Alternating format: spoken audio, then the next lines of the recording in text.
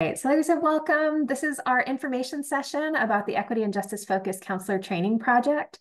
I am Dr. Tiffany O'Shaughnessy. We've got Dr. Julie Chronister here, who has unfortunately lost her voice. So I'm going to be trying to fill in and share the stuff she usually shares. So I'll be reading her slides today. And then Dr. Molly Streer is here. Do either of you want to say anything before we hop in? Just hello. Thank you for being here. Great. Yeah, hello everyone. I'm sorry I can't speak very well today, but it's lovely to see everybody. Yeah. All right, so next slide. All right, so today we're going to we're going to give you an overview of our project. It's this overarching project that actually has 3 different stipends that come through it.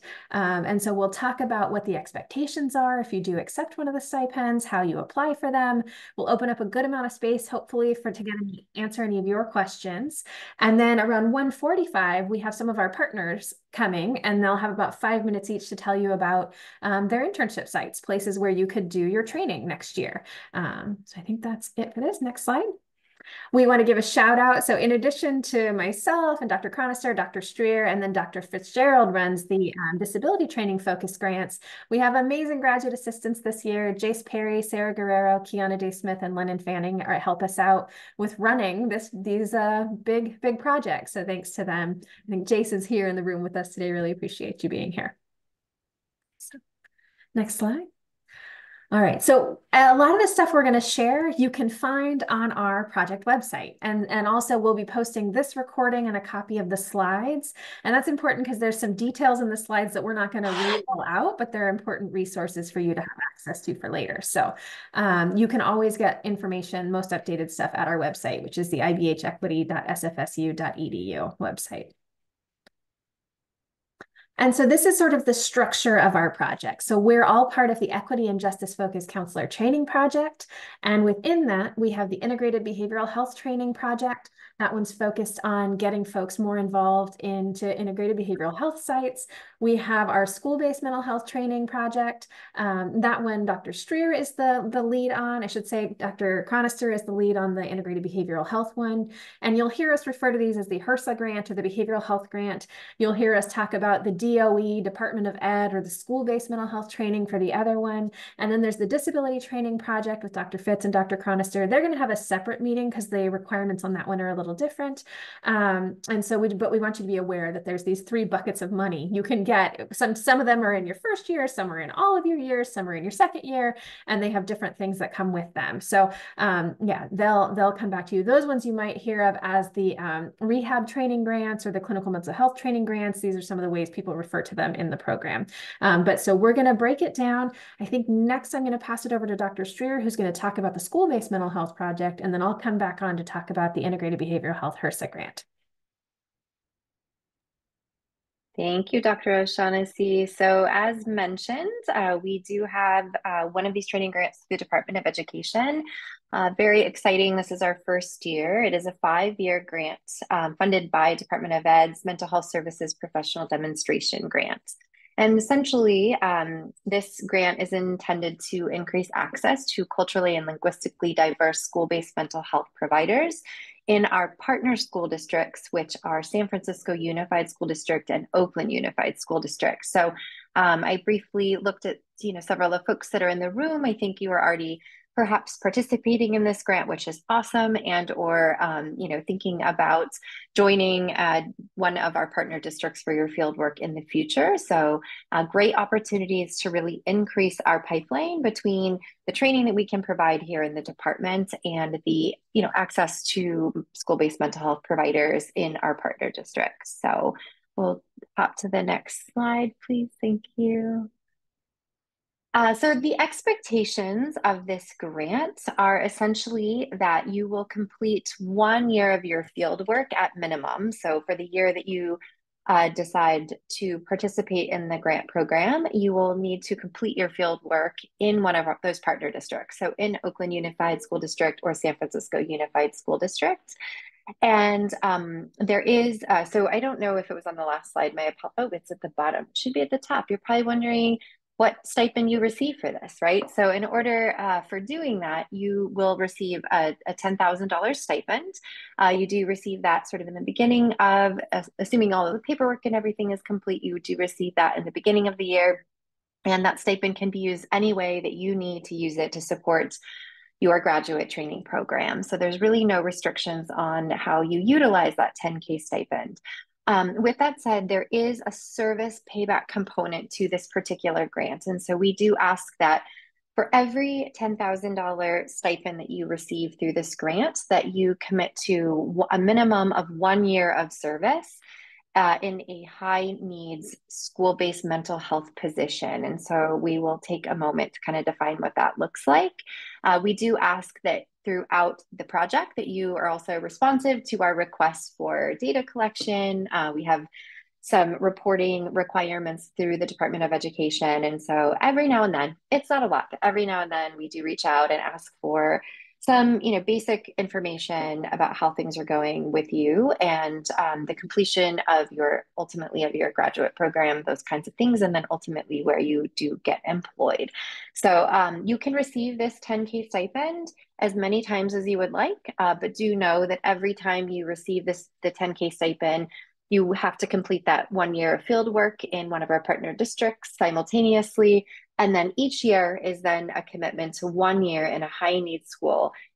With that said, it can be a high need school, public school, I should say, anywhere in the country. So it does not have to be specifically in Oakland or San Francisco. So if you are someone that perhaps, is doing your field work in the region, but, you're hoping to return to a different region or go to a different region, as long as you do that service component in a high need school, it will meet our requirements for the grant. So I think next slide. So as I mentioned, we have a sort of criteria for what we are describing as a high need school based on what the Department of Education, how they define it. And we do know in some ways it's a bit limited, but essentially when we are talking about a high need school, it is a public school. If it is an elementary school, the threshold is that at least 60% of your students are eligible for free or reduced price lunch in California. And so essentially, we on our website, I don't know that it's on this PowerPoint, so my apologies, but on the website, we do have access to how you can find that data. And one of our graduate assistants, Kiana, actually did create a spreadsheet that we will make publicly available to you all to give you a sense of how many schools this really is. So just so you know, it does tend to be a lot of schools, particularly in our partner districts, but in many regions as well. Now, if you're not looking at an elementary position because you're in the Bay Area and we don't have that many of them, at least for school counselors, I think we have more of them for our clinical school-based folks. But middle and high school, that threshold is for a school that serves no less than 45% of students who are eligible for free and reduced price lunches. So that is how you know that your school would meet the threshold for this service payback requirement of the grant. So again, for every $10,000 you receive through this particular grant, you're committing to 1 year of service post-graduation as a school-based mental health provider. I probably should have started by saying that does include our school counselors, that does include clinical folks. So if you're pursuing your MFT or your LPCC and you are in a school-based mental health setting, that is sufficient. So as long as you're working in that school-based mental health setting, you meet the criteria and the components of this grant. Molly, can I ask one clarifying question there Please, that might be relevant for our MFT or CMHC students? Mm-hmm. You have to be, so the year of service means being employed by a school district, correct? Or being employed by a school? No, it does not. It means that you're based in a school. So you could be employed by a county agency. Yeah. So as long as you are doing your actual hours in a school-based setting, Awesome. It is written in a way that we do include community-based partners that are positioned in schools. Given the nature of a lot of the wellness programs that we have across the state, there's definitely a lot of school-based providers that are not employed directly by the school districts. As long as your hours are in the school and you're serving students and families in that community, it will count towards this grant. Beautiful. Thanks. Yeah, thanks for clarifying that. All right. So some other things that I think are just exciting and important to note about this grant. So, yeah, Joshua, just one moment. Okay, I'll be right with you. Thank you for checking in. So, one thing that I also think is important to note is that we are also providing additional components. Like through this grant, there's also additional funding going out to our partner districts, and I think it's just valuable for y'all to know where that is going. And so some of the things that this grant is also supporting is providing stipends for our site supervisors. So Oakland and San Francisco do have some control and leverage over the monies from the grant that they're monitoring and managing. And so some of that money is going to provide stipends to your site supervisors. As we know, taking on fieldwork students can be a lot when you're already doing a lot through your job. And so we really appreciate and value the partnerships of our site supervisors. And so that is one way of really supporting that partnership as well. We're also providing clinical supervision in Oakland at the very least. San Francisco may as well at some point, in order to support folks who are working towards their licensure and or wanting to pursue kind of multiple licenses or credentials. We do also have an advisory board for this grant, so it's important for you all to know that it is not just the three of us dictating sort of what happens with this grant and how it rolls out, but we are proactively inviting the perspectives and participation of those leaders and folks in both our partner districts, but also at the state level and some of our professional organizations as well through our advisory board participation. We will also be offering an annual professional development every year through this grant. So our first one is going to roll out this spring, and it will be focusing on the advocating student with an environment framework, which will essentially, in short, we're going to be really focusing on skills for working collaboratively in consultative roles with teachers, because as school-based mental health providers, we need to be welcoming and working with teachers in order to really impact not only individual students' experiences, but starting to work on some of the structural and systemic oppression that does occur in schools. If we're going to really work to change our school systems, we need to be working in partnership with all of the stakeholders. And as we all know, teachers are a very large part of that. So really focusing on how we can do that effectively as school-based mental health providers in the fall. Future professional developments will be determined by our advisory board. So we don't know what year two will bring, but we're excited to let you know when we do. And also we welcome any sort of feedback you may have for us as well. So we want this to be an open dialogue about what needs you have as school-based mental health providers in training, what needs you may have once you are out in your field work and or once you become employed. So we want this to be, a reciprocal partnership with you too. So we welcome your input and feedback. And if you have recommendations about the way that the grant is rolling out or how we can better support you, we invite that. Joshua, I think you had a question. Yeah. Well, it's good to see you again. Hello. Number Hi, one. Joshua. Good to see you too. And then Dr. O, she's my teacher. I just want to say hi. Super quick. Also, I'm at my work, so if you hear people screaming, it's just kids, and if someone's going to help them, they'll be fine. I hear you. Two, going back to where you said earlier, I was confused. Is it does field work like an internship site count, or is it have to be like a job? No. Yeah, thank you. So for the first part of it is this field work, the practicum and internship hours that you are doing to complete your graduate training program with us in the department, that counts as your field work. You just need to be doing that field work in Oakland or San Francisco Unified Schools. So that's that first component. So make sure you're doing your field work in those schools and you are eligible for that 10K stipend. Then post-graduation, right, that's where that 1 year of commitment to a high needs school comes into play. And so that component, that employment component is there, but that's not until after you've graduated. And that does not have to be restricted to our partner districts. All right, cool. Thanks for asking. Any other clarifying questions? All right.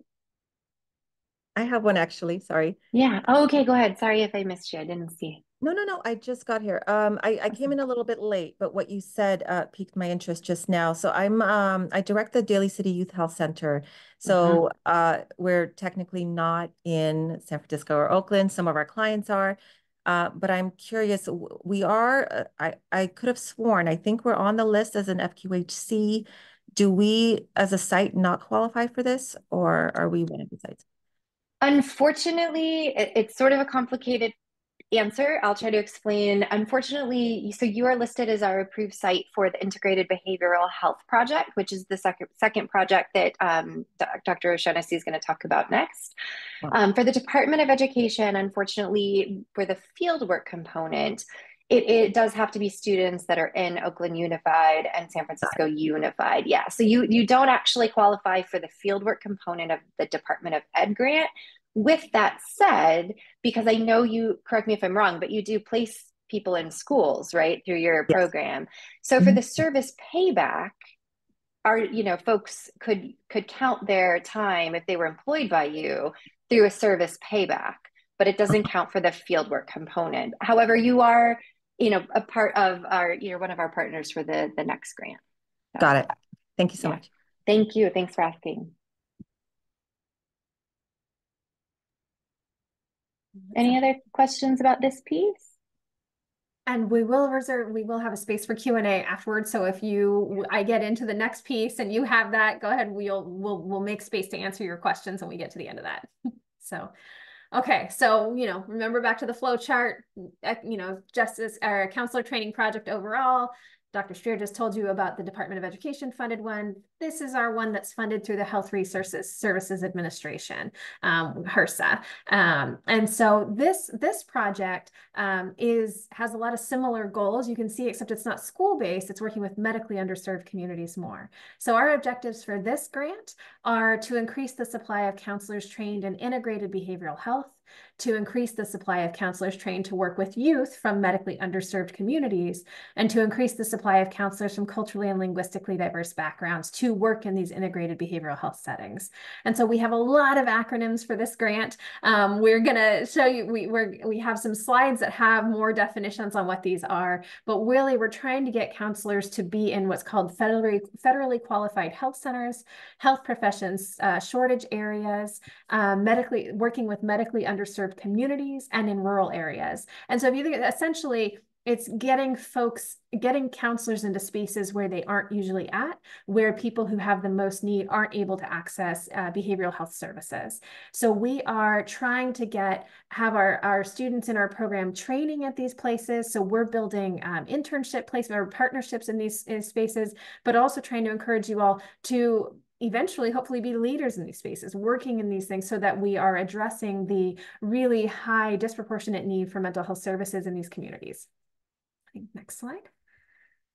And so for this one, it's a little different from the way that the Department of Education grant works. So the things that you need to do to get this $10,000, so this is a $10,000 grant as well, and the thing you would also get in August of the year that you have this, it's only given during your final year placement. So if you have an emphasis and you're in a 3-year track, right, it would be your 3rd year. It's your final year of internship, usually when you're in the 891, 892, 890, 891, 892 sequence for those in training. So it's your last year right as you're about to graduate.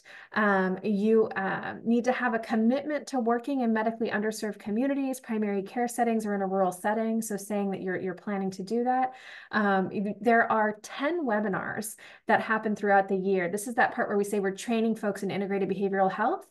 We have a series of webinars. They're actually open to the community, and they're continuing education seminars. So people come to them. They're an hour long each. And right now we're doing 5 that are live and 5 that are pre-recorded. Sometimes that shifts. You can watch them all as recordings, or you can come in real time to them. But really it's these 10 webinars that you go to that's your sort of advanced training in integrated behavioral health. So you do an internship at an agency that is sort of meeting these criteria. We'll talk about that more. And then you attend these webinars. There is no requirement to work anywhere else after graduation, but you do commit to, as it says here, responding to chronisters' requests for information pre and post graduation. So you do need to tell us where you're working, and talk to us about how that is meeting the needs of medically underserved communities, right? So it doesn't necessarily mean you have to be in a primary care setting or an integrated behavioral health, but we're going to want you to tell us how the people that you're working with are high needs, right? Or youth that are high needs. It's really telling us how the work that you're doing is meeting the needs of the most underserved folks. So I think, Julie, did I miss anything in that? Yeah, Molly added it in. School counseling work counts in this, right? So yeah, I mean, if you are working in a medically underserved, or if in a one of those high needs schools, you're serving medically underserved folks, right? So, so that works. So when we talk about what is integrated behavioral health, right? We got a lot of words on here, but it's really saying behavioral health is an umbrella term that includes mental health and substance use work, right? So life stressors, crises, stress-related physical symptoms, and health behaviors. So behavioral health conditions often affect medical illnesses. And really this movement towards this integrated behavioral health is trying to treat the whole person, right? To not separate out the physical health from the mental health, but to really subsume it all together to have fewer silos.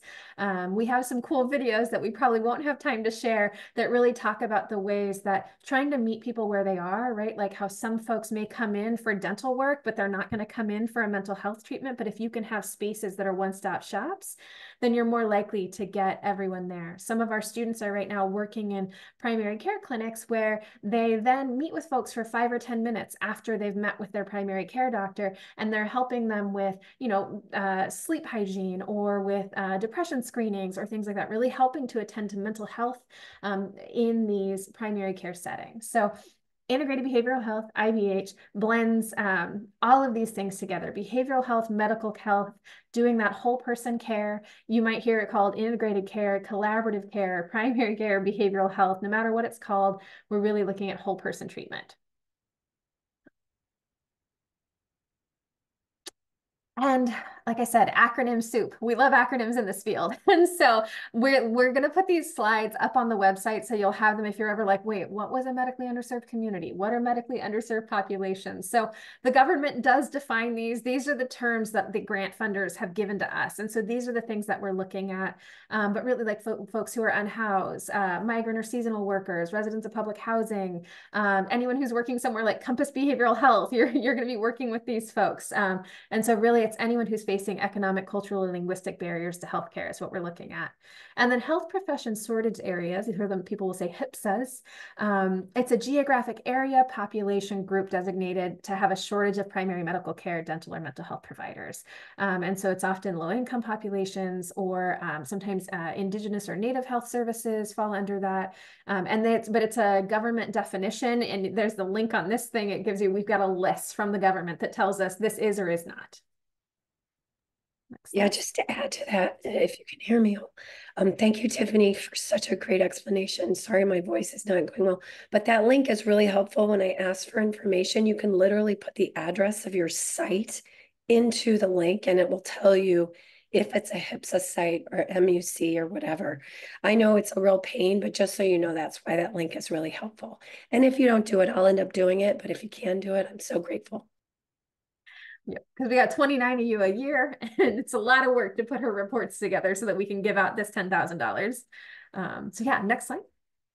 Okay, so some more definitions, right? What is a federally qualified health center? You heard Dr. Annya Shapiro sort of talking about that. It's a CMS, Centers for Medicare and Medicaid certification that folks can get. So it's sort of saying again that they're providing this medically underserved communities. Primary care is a setting with integrated, accessible healthcare services. So that's, and then rural setting, it's rural, right? So city and county of SF is not going to be rural, but there are some nearby, like Solano County has some rural things. So as you get up into the North Bay or into the Central Valley, some of those ones start to fall into it. I just want to add one more thing. Primary care definition, a lot of students who've received this assume it means this traditional primary care setting, in our primary care, and it's a broader definition. So when I do ask you, are you in a primary care setting, make sure and look at the definition I provide, because it's not just that primary care setting in a doctor's office, and it's an expanded definition. Thanks, Julie. All right, and so this is just some more information about these health centers. And so thinking about, and again, we have a lovely video, and I'm really looking, we're not going to have time to play it. But the 4 key components that we look for in these health centers that help serve, the folks who don't have access are that they're located in areas of high need. So we do have some of these in city and county of SF, that they have this comprehensive set of services, right? They're including dental, vision, behavioral health, everything's all together, one-stop shop. They're open to everyone, regardless of insurance status or ability to pay. And they have patient majority governing boards. So it's really about that nothing about us without us sort of mentality, and really trying to bring that into, so, they bring some of the disability justice concepts into the recovery model. Those sorts of things are present in these spaces. So these are the federally qualified health centers in SF County. And so, just again, places you'll see some of these are on the list of areas that you can do internships at. So, again, we're wanting, if you're not doing an internship there, we're also just wanting you to think about these are places that you can be working. These are places that you can move into, and to sort of know that these exist, and this is the kind of work that they're doing. I don't think there was much more we wanted to share about that, just sort of raising awareness about it. And then these are the ones that are in Alameda County. So if you're working over where I am here in the East Bay, Lifelong, La Clinica, and some folks from many of these places are going to be here today to talk about their placements. We don't have placements currently in every FQHC. Not all of them can host our students. But since we've started the grant, we have placements in many more of the FQHCs than we did before it started.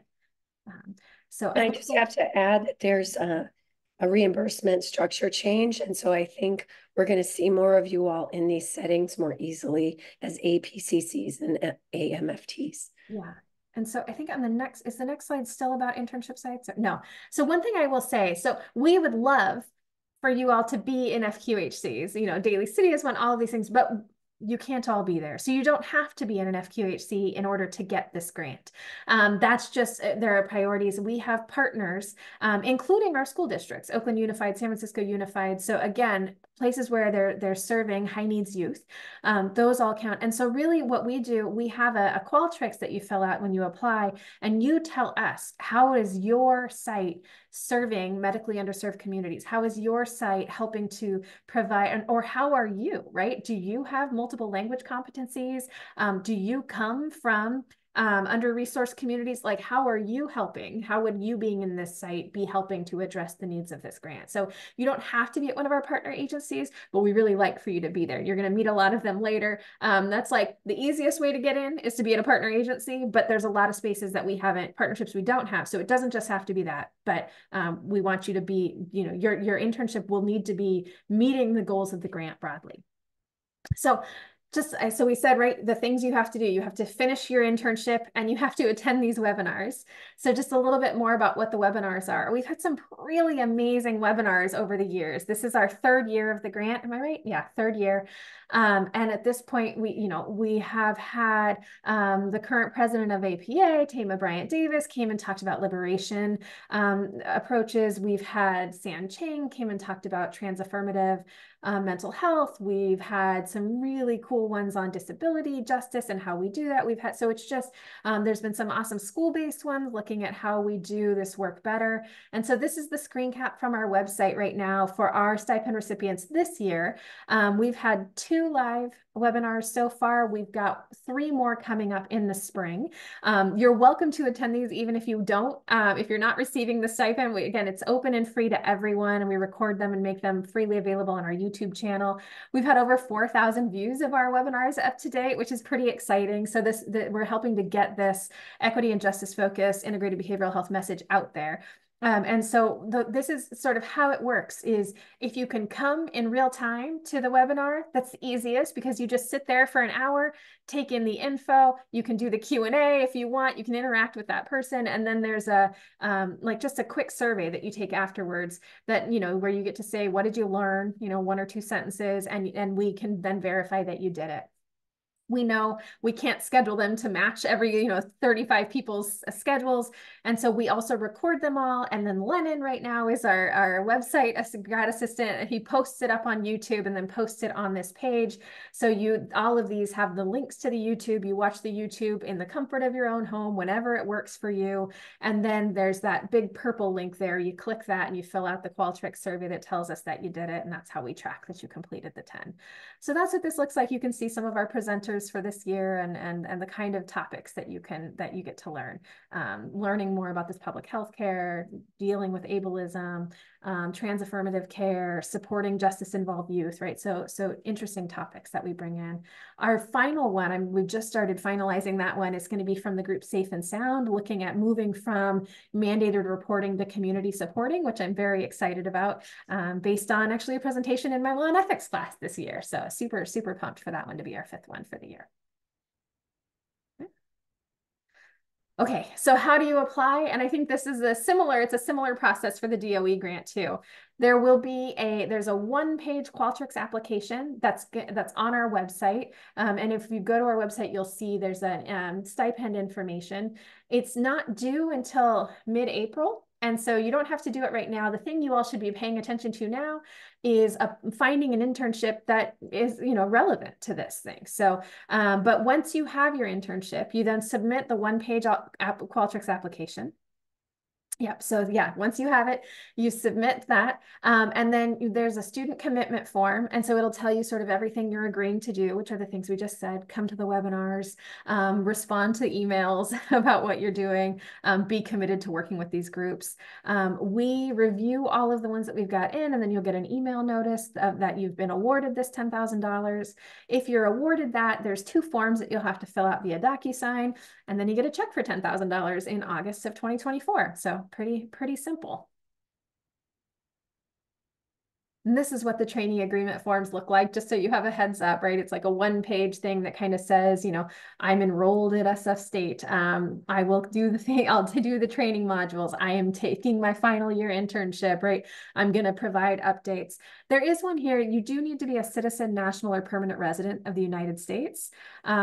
We have tried to see if there's any way for us to get around that. We thought there was on our Department of Education grant, and then we found out there is not, which is very, very distressing. But because it's all funded from the federal government, that's a requirement, and there's no flexibility for us on that. But this is what it'll look like. And that's the grant. So we've got about 10 minutes if there's any questions from you all about this.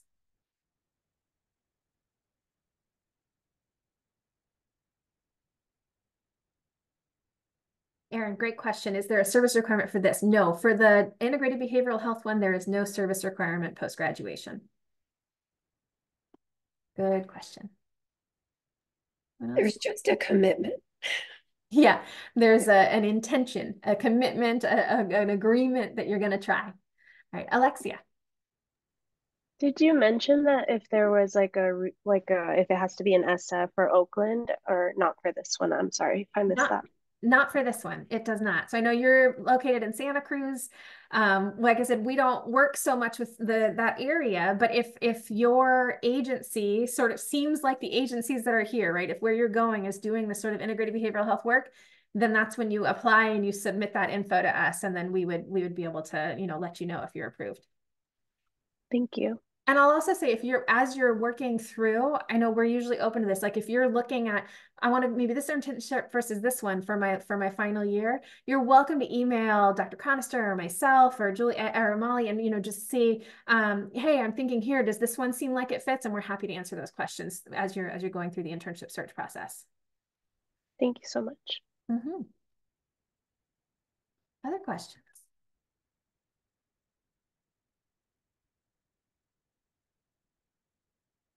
Yeah, definitely. The IBH website in the chat for sure. Spend a lot of time there, so easy peasy.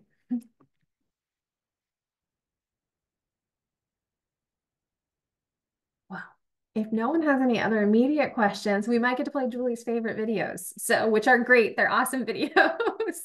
Oh, Kenny has a question. Yes, Kenny, go ahead.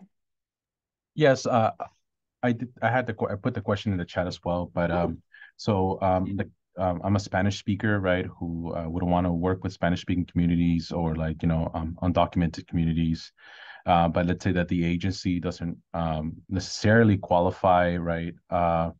Could I still apply and kind of see what happens? Yeah, oh, absolutely. Definitely apply. And it's likely that any agency that you're working at that is serving those communities would apply well. I'd say the one times that it often doesn't, or is less likely to, is usually if you're like in a community college or like a college setting, college counseling, that kind of thing. Like those settings tend to like we have once or twice, I think, approved a site like that, but it doesn't necessarily fall into the under-resourced piece of it. And we can sometimes make it, if it's a high school, it's youth, so we can bring it in that way. But I think that's right. Unless Julie, let me know if I'm misspeaking, but I think. Absolutely. I just want to stress that the federally qualified health centers that we posted that are in San Francisco and in Alameda County do not include all the FQHCs in the Bay Area. And so, for example, Daly City Youth Health Center, and we have Annya here to talk about it, is an FQHC in Daly City. And so you may find yourself in a place that definitely is integrated behavioral health site that isn't on our list. I'm not sure exactly if that's what you're asking, but I think also I would agree with Dr. O in that community colleges, sometimes we have to look a little closer, but sometimes they have integrated wellness centers and things like that. Yeah. That can very much align with the mission of the grant. So I think most importantly, just check in with us about the site if you're not sure. Yeah. And for the interest Okay. of time, we just sort of highlighted the counties we work in the most often. But yeah, like Daly City, different county, absolutely. We've got a partner, someone right now is getting the grant and is down in San Jose area. But we don't have that many people there, so we don't usually talk about those ones as much. But yeah, all there, yeah, that's a super good point. And sorry, Kenny, I think I cut you off. No, I think that's exactly what I was asking. For like example, like right now, I'm at a site, a integrated kind of like wellness site, career site, and I will have right the opportunity to work with undocumented students. I'm like prior undocumented myself, so it's kind of like a community that I want to work with. But the next site that I could probably go into will be also a college, and the reason why I was asking is because it could, like, let's say, for example, like a college in Marin, which is kind of like, well off, right? But, they also have the communities, right? Kind of like in Canal or like kind of like in the San Rafael area. So, yeah, that's why I was asking, but, I could also look at other sites as well. Yeah. And so, for sure in the, definitely apply. We'll say like we try to give this, we don't ever want to sit on money, right? So if we can give you the money, we want to. And so, look at the priorities of the grant and tell us how, right? Like if say you are at College of Marin, if your role though is working with the undocumented community within there and helping them access integrated care, then that's right. Like that would be one of those exceptions where it's maybe not necessarily the place, but the work that you're doing is aligned with the grant, right? Or maybe you're like, I'm thinking like maybe there's, I used to work in Sonoma State. And so like, there's like the people who live in Sonoma that are like, that like tend to be thinking of like well-resourced and that, but then there's a lot of farm workers there, right? Migrant workers in that space that are really underserved. And so, if that's the specialty population that you are working with as a Spanish speaker, then yeah, talk about that in your application for us. Be as explicit as you can. Yeah, and I just also want to emphasize that integrated behavioral health is a spectrum. And at one end, it's very clearly all in one center, and there's primary care and there's dental care, and maybe some of you have been in those settings, but there's also other forms of integrated care on this continuum. And so we're really asking you to think about this site that you're looking at and the degree to which there's integration with other professionals, right? The degree to which you're doing interdisciplinary work and working as a team, because that's really the core of integrated behavioral health is team-based care. Everybody's sharing a similar goal, working with the patient, client, consumer, whatever that context refers to them, and working as a team. So that's, again, spectrum, Mm-hmm. And I popped this into the chat, but I'll just chime in too from the education perspective of things is also the priorities of the grant is to serve youth, which does include those transitional age youth. So folks that, maybe in a college setting. And so I think, again, just reaching out to us if you do have a specific placement in mind, because as we all know that the majority of youth receive their services through school-based settings, so that is the integration inherent when we are looking at youth, the importance of the education system, whether it be a K-12 or a post-secondary education space. So not to suggest that those institutions wouldn't apply. We're just saying sometimes like a very heavily resourced education, institution may or may not, right? But without doubt, like transitional age youth are within that umbrella of who this grant is prioritizing. So I know a lot of school counseling folks in the past have thought, oh, integrated behavioral health, I don't do this work in a school, but you absolutely do. As Julie just mentioned, we are continuously working in a multidisciplinary way when we're working in education settings in behavioral health. So I do encourage you to remember too that youth spectrum does involve our young adults as well.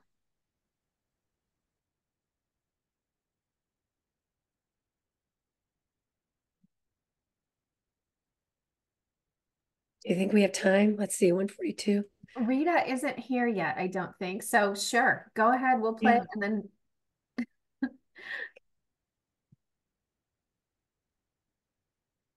For over 30 years at San Francisco Community Health Center, we've been striving and we have been providing the most comprehensive continuum of care, not just for the HIV community, but for the LGBTQ community, the trans community, and most recently, the homeless community. This is our goal, is to ensure that we have as comprehensive, as holistic, and whole person-centered care as possible. Here at San Francisco Community Health Center, we treat the whole person. Our team complies behavioral health, dental, case management, outreach workers, the medical providers, of course, programs, even the people who cook the meals for our patients. I think what makes San Francisco Community Health Center so magical is that there's really nothing like this anywhere else. Our philosophy as an organization is that we never give up. We do whatever it takes to serve our clients in the most comprehensive, culturally competent manner possible. From the minute that I walked into this clinic, I knew that it was different because of the sense of community that this clinic offers. There is nowhere else that you can arrive and be greeted by somebody who looks like you or who has had a similar experience as you, who can connect you to a provider who's just going to be super responsive to your needs. Being able to come in here without feeling any type of stigma, without feeling like I'm less than or ostracized or just being picked on for being who I was is the greatest reward. 20 years ago, when I came out as who I am, there were really no services available, and I was seeking services for myself. And when I landed here at San Francisco Community Health Center, I just kind of like opened a treasure chest where all of these services are available for me. And I want each and every one who comes through our door to experience that. Our outreach team is grounded in the fact that our clients' needs are urgent. My team works with some of the hardest to reach. The folks here in San Francisco in the Tenderloin that are suffering incredibly. And we do the most amazing job because I have a talented, skillful, compassionate, empathic team. Imagine you're this person who lives outside in a tent, who has so much distrust in the medical system because you've been turned away, time after time when you've tried to get help.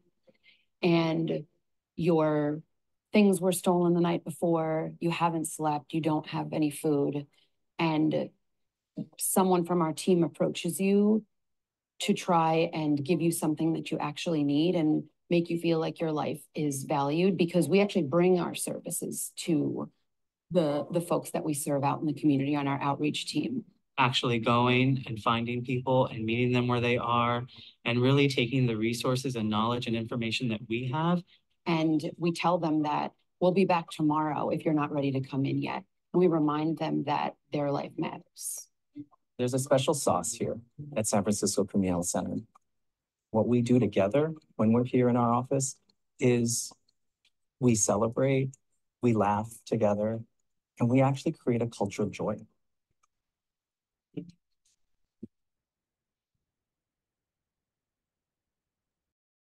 All right, so we wanted to show you all that just so that you could see these are the kind of spaces that we're hoping that you all will be doing your placements and eventually being employed in, right? Places that are doing this amazing work. So now we're going to shift it over to hearing from our community partners.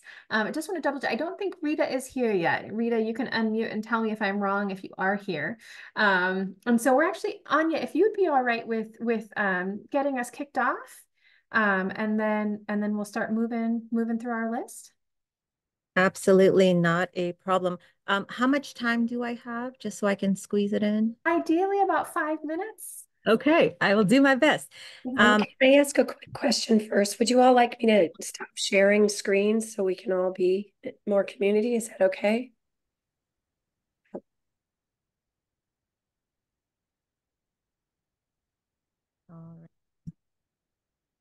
And I welcome any specific questions as I talk. You can just raise your hand and hopefully I'll spot you. So my name is Annya Shapiro. I'm the executive director at the Daly City Youth Health Center. We are located not too far from SF State. I would say about a 10-minute drive at most. And we are have a really robust behavioral health program where we serve youth within serious mental illness needs as well as mild to moderate. The majority of our clients are BIPOC. We have a huge newcomer population. And I think a special part of our program for interns is this varied experience component. So you all could get an experience providing services within a clinic setting that mimics a little bit of like a community center or private practice. You can also get an experience in working in schools as a school-based provider. And we serve elementary, middle, and high schools. So you have your choice if you have a preference in age group. And we also serve the TAY population. So anywhere from 6 to 25 years old. We also do some crisis assessment, and everything is taught and trained to you all. So it is quite doable. And so there's a variety of things that you're able to then speak to when you're talking to future employers that you have experienced. This also includes Medi-Cal billing. I'll be really transparent. It is not anything anyone likes. However, if you're going to be in community mental health, it is something that's really important to learn how to do. So we provide really extensive training. We oversee all of the documentation. And so by the end of the year, it's easy peasy. It's old hat for you all, and you look really marketable to employers. And here's where I dissuade you from coming to our program. Our program is hard, y'all. It's really, really challenging. You will work really, really, really, really, really hard. So if you have an unreasonable year and you're not looking to work really, really, really hard, don't come to us. Having said that, I would say that you also get out what you put in to the program. So we have a really robust training component to our program. We are very family systems focused. We really believe that in order to help young people, we need to address the system that they're coming from. They are not existing in and of themselves. They bring a lot of relational pain with them. And even though they're individuating as young adults, it's really difficult to do that in a healthy and successful way without addressing their relational pain and also without having people behind them that are their support system. So we do a robust training on family systems, and this includes a one-way mirror. So you have, I know it sounds really scary when I first say it, when you first think about it, but it's actually lovely because your supervisor is literally inside your head. Not literally, figuratively. That would hurt. No, but so what we do with our one-way mirror training is you have your team of your peers behind the mirror, and you have a supervisor guiding you throughout the entire session. And so you kind of almost don't even have to think very much. And so you also don't really have to worry about your performance. You're not just being observed and judged. Somebody is guiding you, somebody who's an expert. And then the session ends up being really the way you hoped that it would go usually.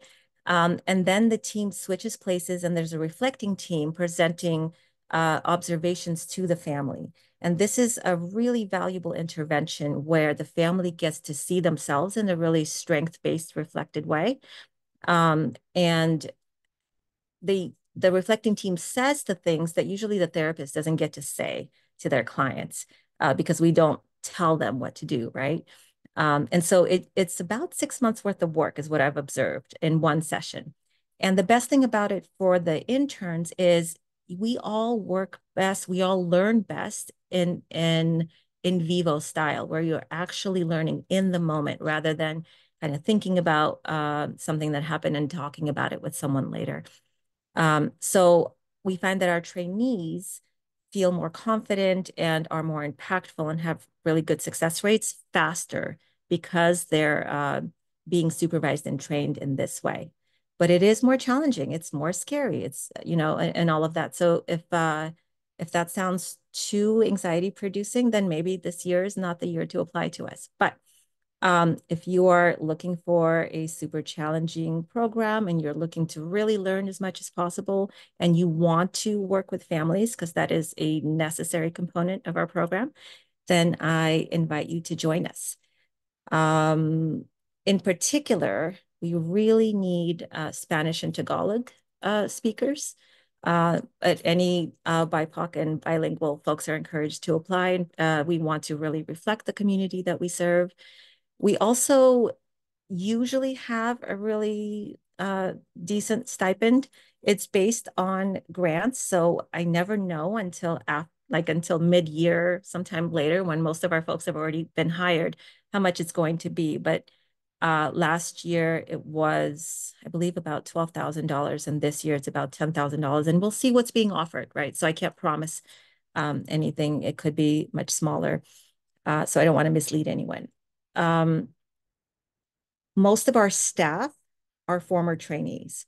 So the environment is really great. People tend to like where they are within our program and they want to stay. We don't have a very high turnover rate and we have folks that are hoping to get hired. So I'm pretty proud of our little family feel and the way that people are supported and the way that people are trained. So it is undeniably really, really challenging and hard work, but folks who feel like they're in the right place when they get there tend to want to stay. Beautiful. Thank you so much, Annya. We really appreciate you showing up and kicking us off here. So if it's all right, I'm going to turn it over to Rita Perez now from SF Health Network Primary Care Services. I'm going to add her as a spotlight. Oh, except it just moved on me. You gotta love how Zoom moves things. Here we go. Hi, Rita. Yay.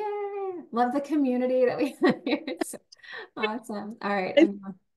Thank you so much. And Annya, it was really nice to see you and hear you. And as you share about your program, I was thinking, I'm like, oh my God, I'm going to sound so similar to Annya because I was going to start with what we are not. So San Francisco Health Network is integrated behavioral health services. We are not specialty mental health. We do not do 50-minute sessions.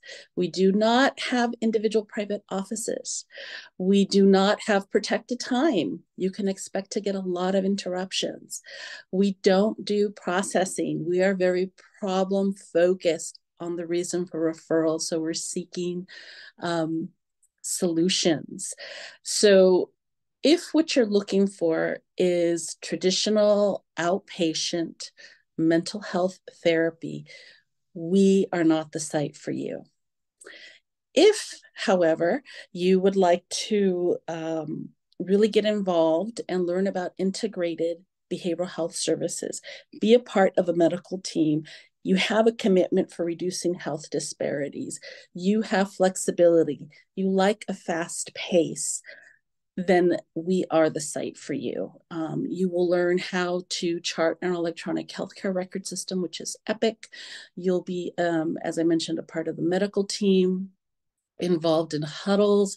You'll be looked at as the expert in behavioral health services and providing consultation to the medical team.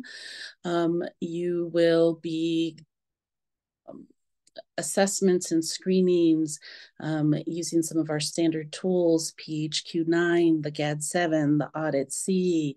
We've got a range of them that we're working with. Our documentation is very different than traditional mental health. So we're not in the Medi-Cal, it's not as stringent as Medi-Cal. Epic also has some wonderful features to really help cut down the documentation time. We have very set hours of 8 to 5 with very protected time around lunch. Doctors are very, very good about protecting their lunch time. Referrals that you would get in working with our patients are related to everything from traditional anxiety, depression, to helping the patients that are experiencing chronic pain, insomnia, having difficulty adhering to their medical treatment plan, a recent diagnosis of diabetes. It ranges. So it's an opportunity to really get into the healthcare system, learn more about that and how to work and be a part of a team. So, and we've got 2 of your fellow classmates that are currently with us. So please feel free to reach out to them. Tulia, oh my God, I'm blanking on her last name. And Tori, thank you. And Tori Thomas, so they can tell you firsthand on their experience. Tulia is at Chinatown Public Health Center, and Tori is at Southeast Family Health Center, which will also be another internship site for this next coming year. Awesome. Thank you so much, Rita. Next up, we're going to bring in Oakland Unified. So I'm trying to add Heather and Elizabeth here because you are our co-folks at OUSD, right? So there you go. Yeah, if you want to take it away for us, good to see you both. Thank you for having us. Do you want to get started, Heather? Or do you want me to get started? You take the lead, Elizabeth. Okay, awesome. Heather and I are a team. So we are so excited to be here to talk to you all about amazing opportunities in Oakland and Oakland Unified School District. Heather and I tag team together to bring in our amazing interns into Oakland schools. I coordinate our school counseling services and placement. Heather coordinates our clinical placements.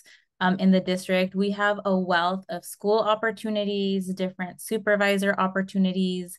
We're always looking for potential interns who are passionate about serving people, passionate about mental health, feel ready to make a difference. A few things that you should know about Oakland: we are a community schools district.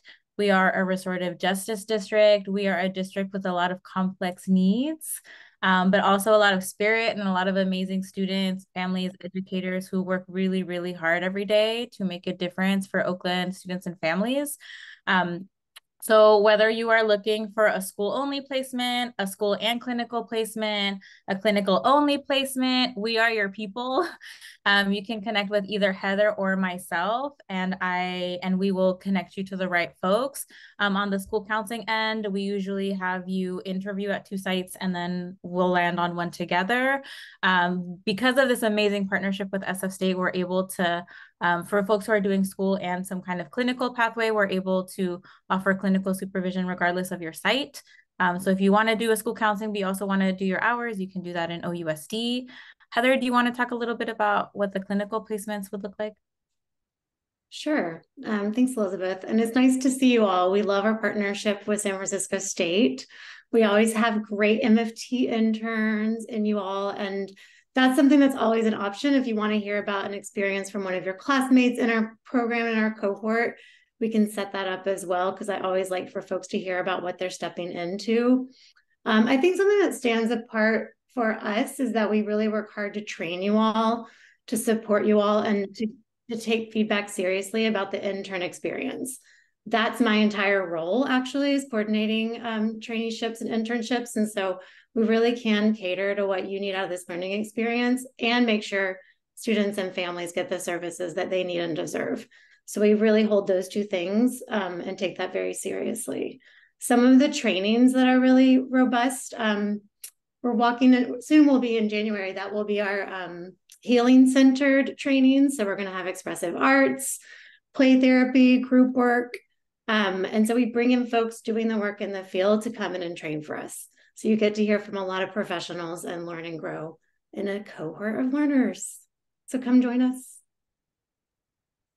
Thank you both so much. Really appreciate it. I'm sure folks will have questions for you or maybe in the chat as well as we go through.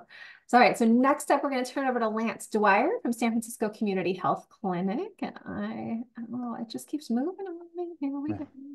Adding the spotlights. There we go. Hi, everybody. Good to see, good to be with you all, including some familiar faces. Heather and I actually went to school together, class of 2012 at Cal. Yeah, it's a good reunion here. Can I share my screen actually? Is that okay? Just to share it, and I can link to this too. I'm just kind of visual person. First thing off the top, my name is Lance Dwyer. I'm a licensed clinical social worker. I'm the associate director of mental health here at San Francisco Community Health Center. And I guess a couple of things off the top. This is a relatively new partnership with SF State, but it's been a great partnership, and so much so that one of my new hires within the last year is Kai Albert, who was in the program.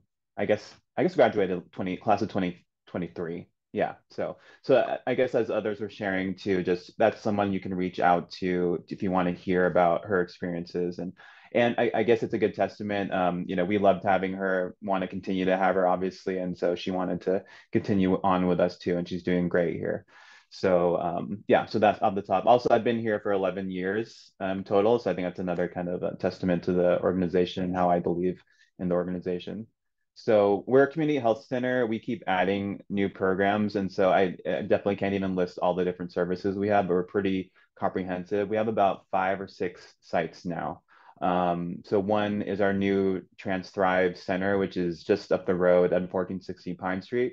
6,000 square foot space, standalone space for our trans and gender nonconforming folks. And so I think it's the biggest, or like really the only kind of drop-in that exists in the country for that target population. So that's really exciting.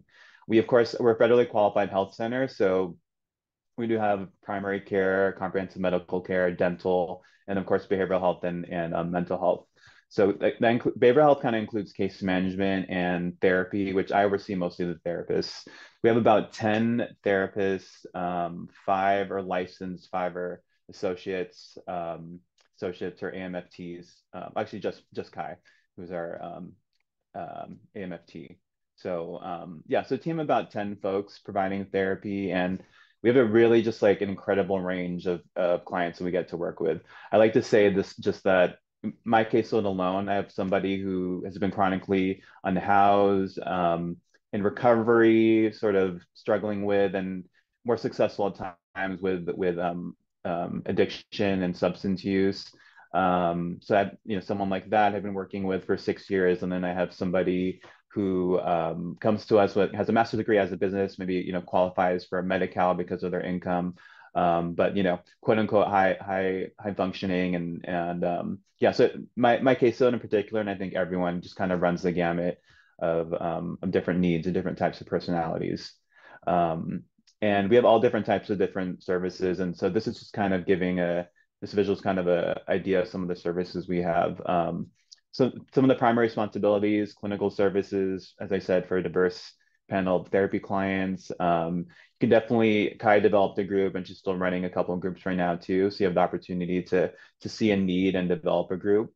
And then optional case management experience, if someone's interested in getting that experience.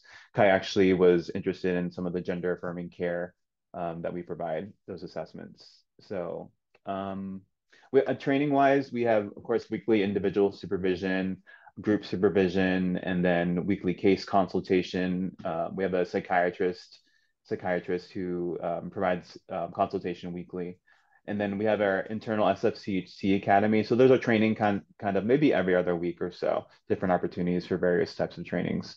We have a ton of different social workers and therapists, like I said, on site, and a wealth of knowledge internally too. So folks have the opportunity to set up informational meetings and just get to know, drop in the wealth of knowledge that we have internally. We do have a stipend of $2,500, so that's $1,250 per paid out per semester. So that's one thing. Yeah, I think that's pretty much all. I can send the link to this too. Yeah, that's awesome if you want to put it in the chat, and you know, we could even add it to our website as well. So thank you so much, Lance. We really appreciate it. Great. And yeah, I know Kai had such a good experience there. She was in my internship class and was telling me all about it. So oh, great. Okay. yeah. Well, and clearly she stayed working with you. So yeah. Awesome. Thank you so much, Lance. Really appreciate it. All right, next up, we're going to turn it over to Dani Marchman from Lifelong, who's going to tell us about that opportunity. Hello, thank you so much for having me.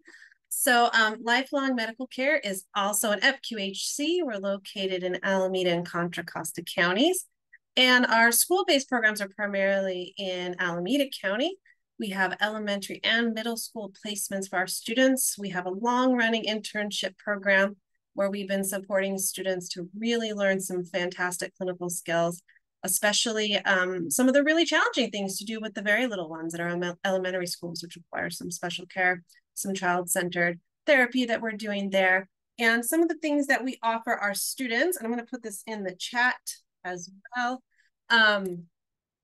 We have several opportunities for training. We have a weekly didactic program for all of our students. We have a really interesting cohort across our clinics and our school-based programs, so students learn from each other, but usually we have at least 3 students together in our school-based programs, and they get to also meet and learn from our students in our other integrated health clinics, where we meet weekly and talk about didactic topics on clinical training skills that run the gamut for adult work and child work. Let's see if I can get this in the chat. It's not going in. And we also have a LCSW who's on site at the school, helping the students really put their skills to the test with the students there. We also run groups. We do some social skills groups, some therapeutic groups with the kiddos at the sites. And there's lots of room for creativity. We love to hear from our students about areas where they want to learn and grow in terms of individual or group work, and that we can support them in, you know, maybe there's a particular kind of group that they'd like to run at the site with the kids. Sorry, I think my computer is a little frozen here. What's very exciting for our site this next year is we actually have intern stipends that will be available for our second year students, $10,000. It's very exciting that we're able to offer that to our second year students that will be joining us. We're really also very much committed to DEIB work, and part of the student experience for this year, next year, and going forward, special DEIB trainer and consultant that's helping our students really grapple with issues of cross-cultural therapeutic work, how to talk about identity with patients, how to talk to patients about their identity, and how to really grapple with some of the anti-racist work that we're really trying to do both organizationally and in the community and school settings in which we work. So very excited about some of the resources that we have to bring to bear for that as well. I'm going to keep trying to put it in the chat, but my computer's but I'll make sure, oh, here we go, that you have this information. And unless there's any questions, that's Lifelong Medical. Thank you so much. And yeah, I saw Molly put this in the chat, but I'm loving all these stipends that are coming up. It's really, really cool. And so actually, in the interest of time, I think if there's questions, if we could keep them to the chat, because we've got, I think, 5 more folks to get through before we hop to that. And if there's time at the end, then we can do verbal ones. So next up, I'm going to bring on the SF Unified School District. So the school counseling aspect and also the student intervention team will bring you both up at the same time, just like we did for Oakland. And let me bring Ling Busche and Carol. Hi, Carol. Hi, Ling. Good to see you. Hi. Yeah, tell us about SF Unified Opportunities. Yeah, thank you so much for having us. So my name is Carol Chao Herring, and I'm one of the clinical supervisors for the PCC mental health portion of the graduate degree program. So, and I work with the husband of somebody else in this room. So I texted him to let him know that we were on this phone call together. And Ling, I'll let you introduce yourself. Yeah, hi everyone. My name is Ling Busche. I am a lead counselor. I am the coordinator and I support placements for PPS school counseling internships. And I work really closely with Carol and the SIT team. We're going to talk a little bit about the work that we do for both of our respective programs and how we've actually kind of come together to synergize around a dual credential placement. Yeah.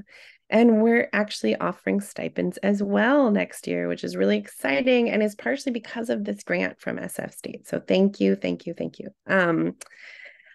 So I'll talk a little bit about SIT and what we do. So the San Francisco Unified School District serves about 50,000 students, although that number keeps decreasing each year since the pandemic. But, we have a very diverse population, and the SIT team is comprised of 3 clinical supervisors, and we send about 40 interns to 35 sites. People also get their PPSC hours through us, and we partner with the school social workers who are on site to provide that day-to-day mentorship and support, as well as clinical supervision when they have their license. And when they don't have their license, the SIT team will provide clinical supervision for you. We do a lot of different things as school-based people, and we invite a lot of different types of degrees into our program. And the reason for that is because I think we all have so much to learn from each other and to learn from the different perspectives that the different schools teach. What I think is really special about our program in particular is our supervision structure. So I would love to show you a slide of what our supervision structure looks like. So a lot of the internship activities that we do will depend on what your needs and your learning plan are. We take a lot of care in matching you to the site that you go to. So some of our interns really want to learn to do the individual clinical therapy piece. Others are interested in becoming school-based social workers or counselors afterwards. And so we really look at what do you want to do with your career, and how do we maximize the opportunities that you have to be able to get the experience, the on-the-ground experience, so that you can actually go into the workforce when you graduate. And so, just to share, I was a SIT intern 13 years ago, and then stayed with SFUSD ever since. And so I bring a lot of that wanting to be able to give people the on-the-ground skills into the way that I supervise. So as I was saying, what I think really makes our program stand out is our supervision model, which may be similar to other people's as well. But we have the site supervision, where you work with your school-based site person who tells you about the culture of the school, that you talk with them about your caseload, you watch them. They're one of your role models. And they teach you about like the day-to-day ins and outs of being on a school site. And then you have your individual clinical supervisor who supports you with your BBS hours and thinking through your caseload in a clinical framework. Then we also offer group supervision 2 hours a week, and that's with the SIT team. And that's a mix of grade levels, because one of the amazing things about working in schools is you get the full developmental timeline from early ed, our 3-year-old, our youngest learners, to 18, our seniors, and sometimes beyond, depending on what program they're in. And so it's been really great in our to have these group supervision spaces where you, again, get the mix of the different degrees and the mix of the grade levels, so that you can also, through osmosis, hear about and learn about the different developmental stages. And then also we have intern-specific trainings that we offer 1 to 2 per month. And these are the topics that come up most years, but we just did a play therapy training, and we're going to be bringing some sensory strategies training to work with our neurodiverse learners, drama therapy training. So we are always looking for ways to also train your supervisors as well. So this morning, actually, I just did a supervisors training. And so our model is really around trying to create clinically minded school-based health practitioners, right? School-based mental health practitioners, because school-based mental health is different than agency mental health. Somebody else already said it's not always the 50-minute hour. Sometimes we're playing basketball. Sometimes we're walking around the track. Sometimes we're coloring, right? I feel like 90% of my work in elementary schools is arts and crafts, you know? But I think throughout it all, we're trying to infuse the activities that you're doing at school with the understanding of what you're doing clinically, right? I just had a site visit today where someone was like, I took this play-based training and I realized that I've been doing play therapy my whole life. I just didn't know what it was called, right? And so we do a lot of trying to connect theory to practice. Let's see. And we have a whole scope and sequence, but I know what I wanted to share. We have a landing page with a lot of frequently asked questions, so I won't take up time now because I want to make sure Ling has time, but I'll put it in the chat so you can see if your questions are answered in there. Thank you, Carol. I'll talk a little bit about our PPS program, and then Carol and I can, right, Carol, then we can talk about, finish it off with the dual credential. So I coordinate the placements for the PPS school counseling program, and we work really closely with our school-based counselors. We welcome a lot of San Francisco State students every year, and we don't provide the central supervision, but we do work with the site supervisors to ensure that, you know, our students are getting everything that they need, and they're exploring the world of school counseling across 3 domains: academic, college and career, and the social emotional.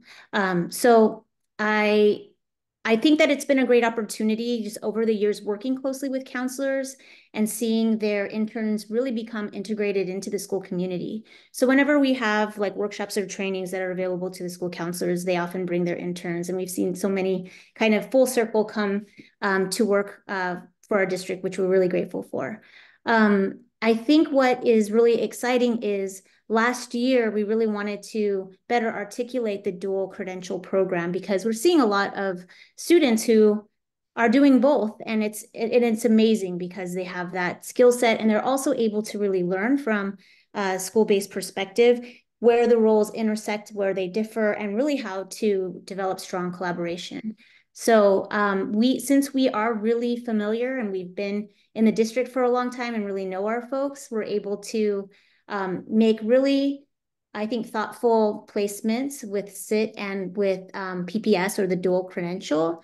And yeah, we're continuing to work to kind of articulate that better. Carol, do you want to say more about?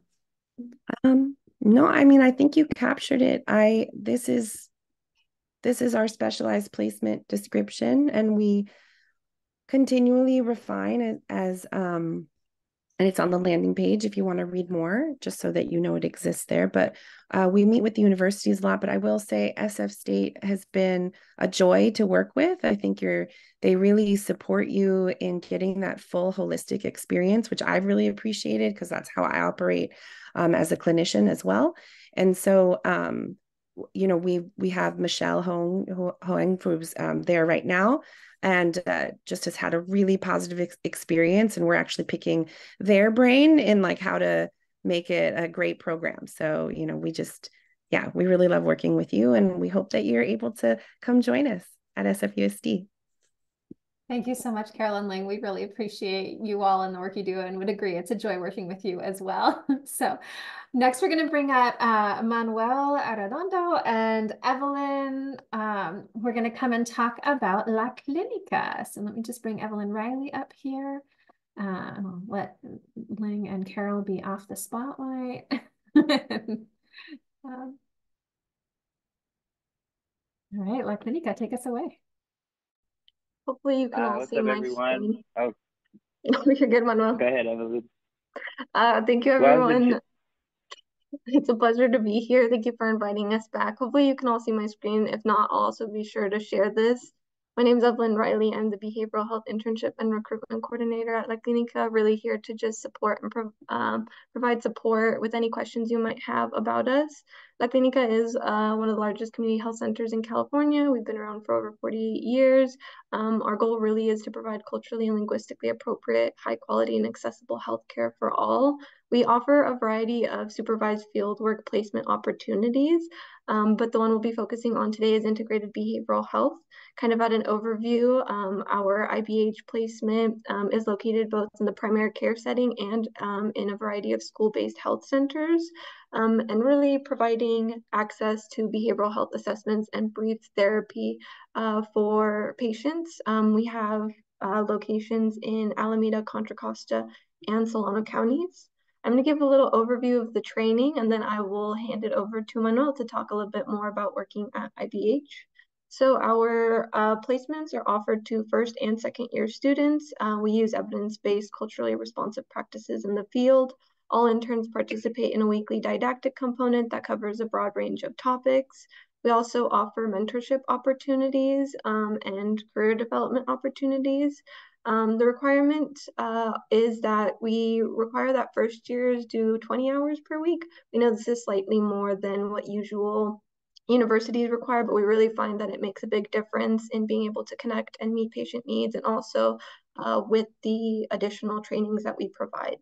And then second years, it's 24 hours per week. La Clinica does offer a stipend. We're really grateful that we're able to do this. $12,880 for the first years and $16,000 for second years, and this is over the course of the entire school year. We also offer travel stipends to help folks meet their commute needs.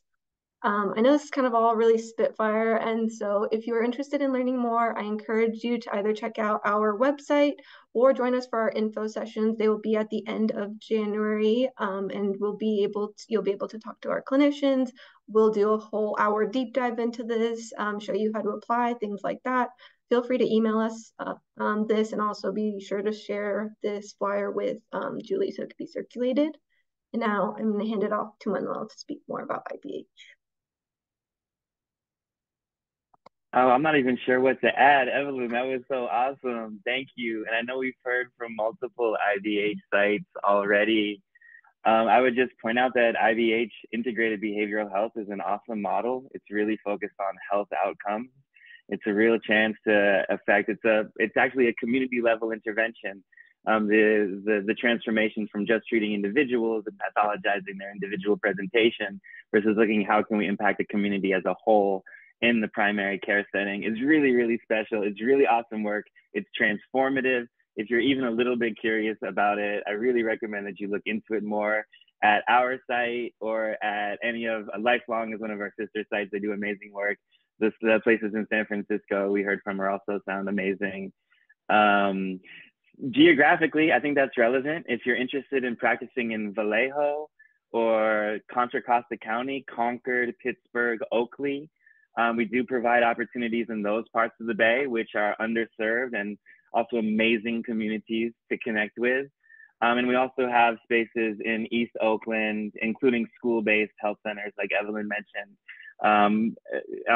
Fruitvale area and further east. So if that geography speaks to you, I think we have a lot in common in terms of the presentations you've heard around our dedication towards a rigorous training program. It is the real deal. It's the delivery of medical care, it's the delivery of health services. So there is a sort of a high level of expectation around performance, but it's also awesome work. And if you're interested in networking, La Clinica is a great place just because of our reach throughout the different counties. You get to connect with a lot of people from a lot of different places. Yeah, and big shout out to you, Evelyn. Honestly, that was awesome. I think you said everything. If anyone has any questions, I'd say just reach out to us. Don't hesitate to email. Even if you're a little bit curious, we'd be happy to share more with you. Thank you so much, Evelyn and Manuel. Yeah, we love the work that you do at La Clinica and are so happy that you all shared with us and came here today. So next up, we're going to throw it over to Nicole from Planned Parenthood, who is one of our other partners. Switch it over. Hey, everybody. Good afternoon. I'm Nicole, pronoun she, her, from Planned Parenthood of Northern California. And I'm happy to name that we have a student program that's been quite robust for quite a few number of years. And then this past year, we actually increased our numbers of students. So we currently have 6 students across 8 health centers in total because some students are doing dual centers. We are a mild to moderate mental health provider, and the issues around sexual reproductive health and access are really salient issues that many of our patients are able to address with their patients. We offer both on-the-spot crisis intervention and counseling for what we would kind of call warm handoff referrals if a patient is accessing their healthcare in one of our settings and health centers, and then names that they would like some support around their coping. We're available to do that, as well as ongoing supportive counseling weekly sessions. And I would say that our students are having a really good experience this year. We don't offer stipends, which is a real bummer. We were granted one supportive grant award, but that was only for 2 students that are operating out of our Solano County centers. So we're always looking for funding opportunities to support our students. And I would say, and then supervision structure, we offer group supervision once a week on Monday mornings, and then of course, individual supervision units as needed per the student's caseload. And what else can I tell you? I think that's pretty much all the various components of our program. I'm always delighted to work with students. I love supervision. I've been in LCSW for 20 years now, and I still find the work so rewarding with students. It's always so refreshing for me as a practicing therapist. So it's nice to connect with y'all here. I love it. Thank you so much, Katie. Great. So yeah, and I think, unless I'm wrong, I don't think Naomi was able to make it today. Julie, have you? Yeah, I don't see her. So I think we can probably we have, 3 minutes left. So maybe there's other questions. Yeah, great. Thank you. So yeah, any questions in our last 2 minutes now left, and I'll remove the spotlights from us so we can see everyone together. I see, is it Alyssa? It is. Great job.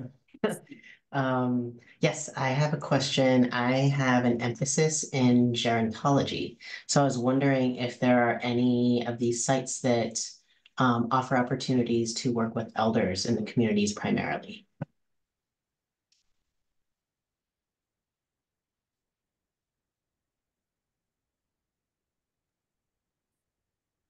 I believe other than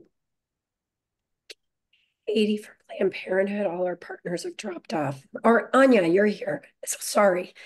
So I think we can probably try to give an answer to that, but I will also just give you a larger answer in terms of integrated behavioral health grant project. So the funding we receive for integrated behavioral health training is designed to focus on training students to work with youth, children up to transition age youth. However, if you are finding yourself in an integrated behavioral health site, for example, like Clinica or Lifelong or Daly City Youth, and that is a population that you're working with, I suspect that would count. But just working with older adults, although I just want to acknowledge how important it is to work with older adults. We don't do enough in our program, and I want you to do that. But if you're working in a community setting that's not integrated, only with older adults, and we have more than 29 applicants, you might not make it. But talk to us offline because we want to support you. And yeah. I know within the integrated behavioral health sites, just because I've had some students at some of these places, Lifelong tends to have some where there's more focus, right? Because it's lifelong, right? So they've got folks across the whole spectrum. And so you would be in an FQHC, just not doing the youth piece of it.